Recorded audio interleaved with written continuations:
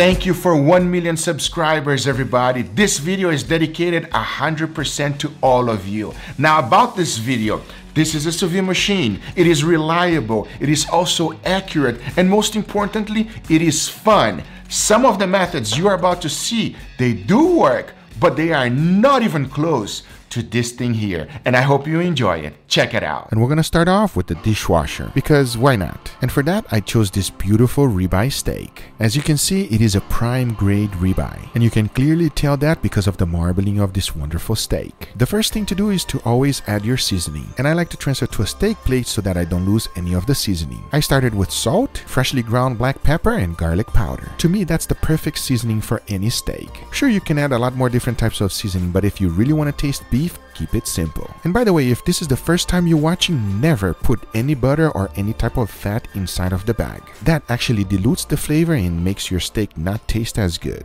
Now, if you don't want to use any special equipment, including a vacuum chamber or a vacuum sealer, you can just use a regular Ziploc bag. I'll tell you one thing, this works, but it is by far not the best thing to do. This bag was not made for sous vide, and it can also be very easy to rupture. And imagine you're putting a $30 piece of steak inside of this bag and then it ruptures in the middle of the cook. That is your worst case scenario. And whenever you're using Ziplocs like this, your chances just increase tremendously. But hey, if you don't have a vacuum sealer, this is your best bet. So after adding the steak inside of the bag, you want to close it almost towards the end. Just leave a little air gap like this. Then you want to submerge it in water. And what this does is that it allows all the airs to come out through that little space that you just left open. Sink the bag in the water and just close the end. And once you're done, this is what you're left with. As you can see, it works quite well. It did not remove 100% of the air out, but most of it is completely gone. Keep in mind one thing, the more air you have inside of the bag, the more you will float. So do try to get all of the air out as much as possible. Your other option is to use a vacuum sealer. I mean, take a look at this one. If you don't have one, you should. It not only helps you cook sous vide, but also seal your food perfectly for freezing. It is a great tool in the kitchen and something that I cannot live without. This one is very inexpensive, and if you try to get the best of the best, I definitely recommend a vacuum chamber. Those can be quite pricey, but the bags are 10 times stronger than anything you can find. And some of the methods that we're going to be cooking today, we're going to put this thing to a real test. So even though I can use the Ziploc bags to make sure I'm not going to have any rupture, I will be using for every single cook the vacuum chamber. This ensures me consistency, and the only thing that can really fail is the actual method, not the bag. Once I was done vacuum sealing it, it was ready for the dishwasher. That just sounds so wrong. I opened up my dishwasher and threw my steak in there. I want you to notice that there is no soap, and also there is absolutely no dirty dishes. I did not do anything special to my dishwasher. I just clicked on start, and as you can see, it's gonna go for a total of 86 minutes. Once the time was up, it was time to take it out, and this is what I was left with. That, my friends, is a sous vide steak inside of the dishwasher. It feels like a sous vide steak, and it also looks like a sous vide steak, which is a terrible look. But just like every single steak that is cooked sous vide, you must put a beautiful crust. And of course, in order to get that, you gotta pat it dry. That removes most of the moisture so that we can go right ahead into the browning. Talking about that, for this steak, I'm gonna be using my flamethrower. One thing you gotta keep in mind whenever you're using your flamethrower is to keep your distance. If you get too close, you will have a torch taste, and that is the last thing you want. And now I can say that is a perfect dishwasher steak. But the ultimate test is really when you take out the first slice, and when I did, whoa, edge to edge perfection, medium rare. Exactly what you're looking for in every steak. The thought of cooking your steak in a dishwasher is absolutely disturbing. But when you get results like this, the only thing you gotta do is not think about it. And do not tell your family members that it was cooked in the dishwasher. But the most important thing is always the taste. And as I take my first bite, nice. It is just like a sous vide steak. And if you're just trying to cook one steak, or if you're trying to cook multiple steak, if you do everything right and all the stars align, the dishwasher works. Just remember one thing, don't tell anybody you cooked it on the dishwasher. The cooler method. Yes, cooking a steak with a cooler. And for that, we're going to be using this beautiful T-bone steak. For sous vide, I usually recommend thick steaks at least 1.5 inches thick. But since we're going to be doing a cooler steak, thinner is actually better. And this one is 1 inch thick. Of course, the first thing we got to start off with is the seasoning. And just like I mentioned on the previous one, I like to keep it simple so I can taste the beef. Only salt, freshly ground black pepper, and garlic powder, nothing else. Whenever you're cooking anything that has bones sous vide, you must protect it. If not, you're just going to rupture the bag. And for a bone guard, you can just cut one bag in half and just place it right on top of the bone. It's kind of like double bagging without actually using an additional bag. Now all you have to do is vacuum sealer or just use the water displacement method. Now let's talk about the cooler method. For that, you will be needing a few things. A cooler, of course, but I will also recommend using a thermometer. I started by putting a little bit of water in the pan. Using my thermometer, I heat it up to a total of 135 degrees Fahrenheit, which to me is the perfect temperature for most steaks. If the temperature goes a little bit higher, I throw in some ice. And if it goes just a little bit too low, I adjust the heat. Once 135 degrees Fahrenheit was reached, I did the most of the stupidest thing you could do. As you can already tell, that was not very smart. But now that you've seen how I was able to control the temperature, it's time to throw in some water inside of the cooler. Using my thermometer, I threw it in and added some hot water. And I'm talking about some boiling hot water. Now you must stir the water. The idea is to keep all of the water the same temperature. And if you don't move it around, that will not happen. Try to do everything you can to keep it at 135 degrees Fahrenheit. That is the ultimate goal. And as you saw it previously, if it gets too hot, just throw some ice. And if it gets cold, just add a little bit of boiling water. Once the temperature has been stabilized, throw your steak in. You want to cook the steak for at least 1 hour. Don't forget to stir the water every 15 minutes. But most importantly, keep an eye on that temperature. I'll tell you one thing, this is a total pain in and it's absolutely ridiculous. But hey, if you've never had sous vide and you want to give this method a go, this is what I was left with. As I'm holding the steak and taking it out of the bag, I can tell you one thing, it feels like a sous vide steak. And of course, you have to pat it dry to make sure you get a good crust. And just like every single one of them, I know they don't look that good right now. You can use several different methods for a crust, but for this one, I'm going to be using a very special grill. It's basically a salamander, which gets to 500 degrees Fahrenheit to put a beautiful sear on the steak. But of course, if you don't have this one, you can use many different methods which you will see throughout the whole video. The great thing about this salamander is that it's quick and the end result is always perfection. After searing both sides, I present to you the cooler steak. That looks way better than before, doesn't it? The one thing you always gotta look for is a nice crust, and this one have it. Now all there's left to do is to give it a try. And I started by carving out the New York strip followed by the filet mignon. As I took my first slice, oof, that is perfect. Edge to edge perfection right there. Yes, the method is a pain in the butt. You have to be sitting there watching it. You can't do anything else with your life. It is extremely inconvenient and something I will probably never do in my life. But I guess once you get results like this, it is worth it. Because come on, this looks fantastic. And it's always exactly what you're looking for, a perfectly done steak. But the important thing is the taste. And when I went in for my first bite, yes, it is good. It did take forever. I couldn't do anything for a long time but sit down and watch a steak. But yes, it did work. And if you don't have a sous vide machine, you can definitely give this one a try. I know you're gonna ask me about the filet mignon, and it seems like it was a little bit overcooked. But hey, I gotta give it to this method, it did work. The dryer steak. Yes, exactly where you dry your clothes. For that, we're going to be using this beautiful New York strip. And as you can see, this one is 1.5 inches thick. It is the perfect steak to be cooked sous vide. Just like I mentioned previously, I kept it simple with salt, freshly ground black pepper, and garlic powder. Vacuum sealed it and it was ready. To ensure that the bag was not going to break and also ruin my dryer, I decided to put it on some towels. Because of course, the last thing you want is your wife to be really mad at you because she's putting on her clothes and it smells like a steak. You really don't want that to happen. I can speak from experience. Tied both ends real tight. As you can see, by the time I was done, this is what I got. It's now ready for the dryer. The easiest thing to do now is throw it in and close the door. My dryer had a special setting which is called steam sanitary. I was initially going to use that, but then I thought not everybody has this setting, so let's keep it normal. And for that, I put it on the regular setting. Pressed play and let it go for a total of 2 cycles, which was a total of 2 hours. And once that was done, I was excited to find out how this was gonna work. So I removed the butcher's twine and opened it up. And as I did, oh no. After 2 hours, you can clearly see that it's still 100% raw. I mean, check out the edge. You can really tell because there's not a lot of spices there. What a disappointment. And as I took it out of the bag, check it out. Yep, that is 100% raw. The dryer does not have enough heat to cook the steak. But of course, to be 100% sure, I opened it up. Yep, it is totally raw. The dryer, friends, does not work. But if you think I'm gonna throw away this steak, you're absolutely insane. I just sliced it up and stir-fried it and it was absolutely fantastic. Do not use your dryer to cook a steak. It would not work. The next one I'm gonna try out is using my smoker to sous vide. Yes, I know that sounds absolutely insane, but hey, we're gonna give this a go. And for that, I'm using this beautiful flat iron steak.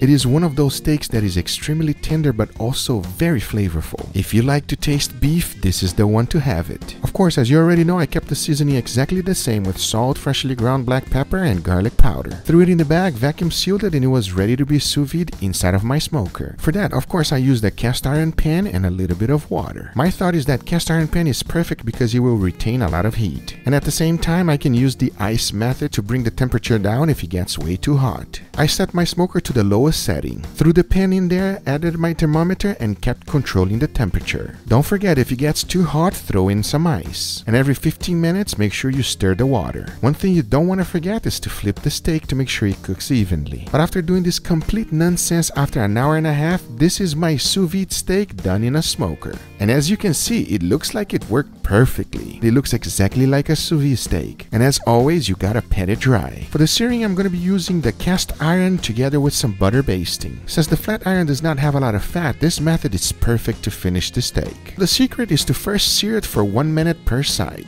Once that's done, throw in a little bit of butter and also rosemary. Thyme also works great. To finish off the steak, you want to baste it for 1 minute. Once that's done, you should have a perfectly sous vide steak done on a smoker just like this. I can honestly say that this is the most ridiculous method I've tried. But hey, if you ever wanted to cook something else and try out sous vide because you don't have a sous vide machine, you might want to give this method a try. Because as I took a slice, look at that. To say that it is perfection is an understatement. That flat iron there is cooked exactly the way I like it. This steak is not only nice and juicy, but extremely flavorful. And as I went to take a bite to make sure, yes, it did not disappoint. Very nice, strong, beefy flavor, but most important, it is delicious and something you gotta give it a go. Moving on to the next one, it is gonna be a sous vide steak cooked on a toaster oven. And for that, I'm gonna be using these two beautiful filet mignons. As you already might know, this is the most tender part of the cow, and it is one of the most popular steaks in the United States. To season it, I kept it the same with salt, freshly ground black pepper, and garlic powder. So I threw it in the bag, vacuum sealed it, and it was ready. To hold the water, I'm gonna be using a mini cast iron Dutch oven. Just like the smoker, this will actually hold its heat, so it's perfect. Be sure whenever you add in the water to submerge it 100%. Now all there's left to do is to put it on the toaster oven and see how this is gonna work. I set my toaster oven to 135 degrees Fahrenheit for a total of 2 hours. Without using any thermometer and only trusting my oven, the only thing you really gotta do is every 15 minutes you gotta move that water. That will ensure that the steak will cook evenly. You also want to flip the steak at least once. I did it about 3 times while it was cooking. And once the time had elapsed, this is what I was left with.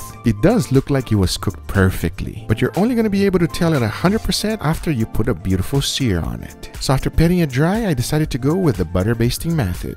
So I heated up the pan to medium-high heat and threw in the steak. Gave it 1 minute per side and it was time to flip. Threw in half a stick of butter, thyme, and started the basting. Just like flat iron, filet mignon does not have a lot of fat, so the basting butter method is perfect for this steak. You want to baste it for about 1 minute. And do not let your butter burn. You want brown butter but not black butter. And once you're done with the butter basting, don't forget to add extra butter on top. That will always make your steak a lot better. But to tell if this method really works, we gotta slice it open, and once I did, look at this. Oh yeah, that looks like it worked perfectly. If you have an oven that you can set it to as low as 135 degrees Fahrenheit and you don't mind going over there every 15 minutes to flip the steak and stir it, you're gonna end up with these results. But of course, the most important thing is actually the taste. And when I went for my first bite, oh yeah, that's good. That's real good. It was cooked perfectly, it tastes good, and most important thing, because it was cooked under vacuum, you really keep all of those juices. It is a nice, juicy, flavorful steak and exactly the way I like it. This method is one of the easiest methods we've tried today, and it does work. It is still not as convenient as regular sous vide because you gotta go in there, stir the water and stir the steak and do all of that good stuff, but it does work. The next one is gonna be for all college students out there. If you don't have anything else but a microwave, we're gonna cook a sous vide microwave steak. And I have no idea if this is gonna work. And for that, I'm gonna be using a skirt steak. I kept the seasoning simple with salt, freshly ground black pepper, and garlic powder, as you already know. And especially if you are a college student, this is all you need right here. Threw it in the bag, vacuum sealed it, and it was ready for the microwave. Keep in mind to use a microwave safe container. And this Pyrex will work just great. Threw the water in there and I heated up for a total of 4 minutes. Once the time was up, I got my thermometer to make sure that it reached 135 degrees Fahrenheit and it didn't. So I had to go for an additional 2 more minutes. Once the temperature reached 135 degrees Fahrenheit, I threw my steak in there, shut the door, and it stayed there for 15 minutes. Once the 15 minutes was up, I opened the door and shook the water, and surprisingly it was still at 135 degrees Fahrenheit. But if for whatever reason it is not, you know how to heat up the water and you know how to bring the temperature down if necessary as well. After 2 hours trying to keep the temperature as close as possible to 135 degrees Fahrenheit,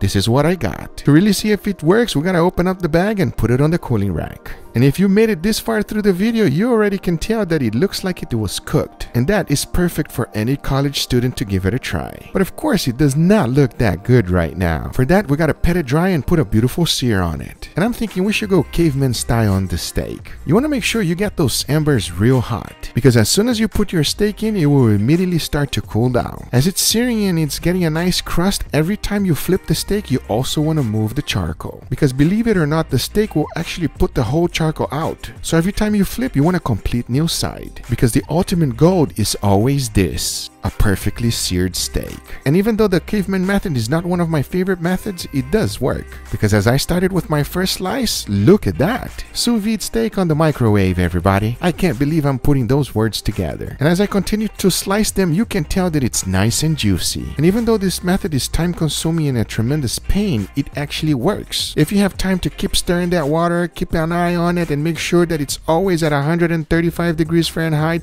and lose 2 hours of your life, you can do this, everybody, because that's a nice juicy steak right there. And it was done inside of the microwave. And as I take my first bite, that is good. It's perfect. Not much to be said, everybody. It actually works. And like I said, if all you have is a microwave and a lot of patience, this can be done. I'll tell you one thing though, I'll never do this again. Moving on to the next one, we're going to be using one of the easiest method of them all. And that's just basically using a pan on top of a hot plate. And for that, I'm going to be using the queen of all meats. This is picanha, and it is my favorite meat of all times. To season it, it is disrespectful to use anything else but salt. But hey, if you're gonna use garlic powder and also freshly ground black pepper, I will not judge you. You are the master of your own steak. Season it however you like it.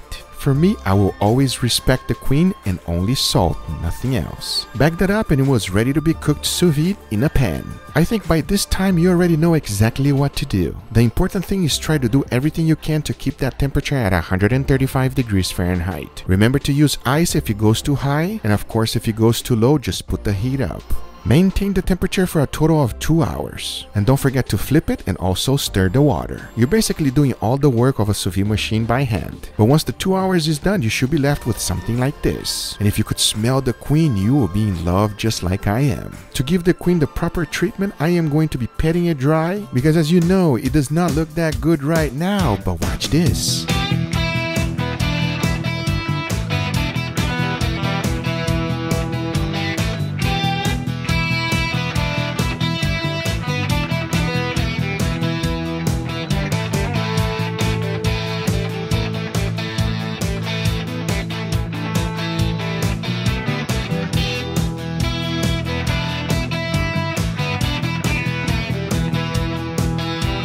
I do not have to tell you how the queen tastes. If there's one thing I can tell you, it is the best of the best. That is a piece of steak that never gets old. It is my favorite steak, and if you are ever in my parties, you will know one thing is for sure: there will always be picanha for everyone. These are all the methods I'm able to cook sous vide without an actual sous vide machine. I hope you guys enjoyed this video. If you do enjoy it, make sure you give it a thumbs up. If you're not a subscriber, be sure to subscribe for future videos. Remember, if you are interested in any of the equipment I use, everything is always in the description down below. Thank you so much for watching. Thank you so much for subscribing. If you have any methods that you guys tried at home that you would like to see maybe on a second episode, put it in the comments down below. Once again, thank you for 1 million subscribers. I'll see you guys on the next one. Take care, everybody. Bye-bye.